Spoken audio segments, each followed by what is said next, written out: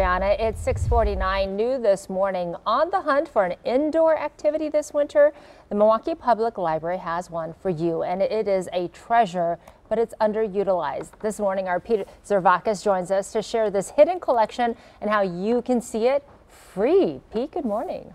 Well, Susan, from presidential signatures to one-of-a-kind manuscripts, these are just some of the about 6,000 items you'll find inside the Milwaukee Public Library's Rare Books room.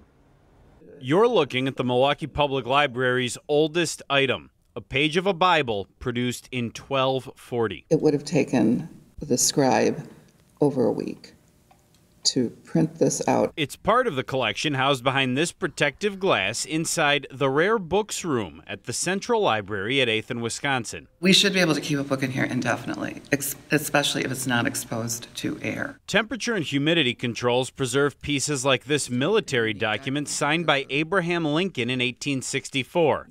And this handmade manuscript about Milwaukee businessman John Plankinton. This was commissioned by his daughter in his honor. There are scenes of old Milwaukee inside. That's Wisconsin Avenue. Marquette University is down the road. The lake is behind us as we're standing here. You can also see this original 20-volume collection of works by Charles Dickens.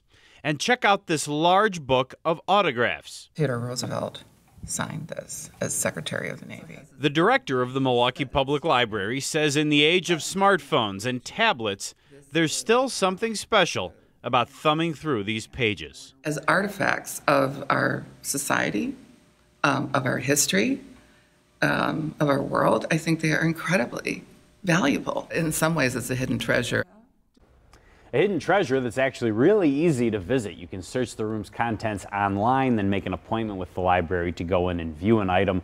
Fundraising pays for maintenance of the room, plus the occasional new purchase. Just fascinating stuff, Pete. Thanks so much.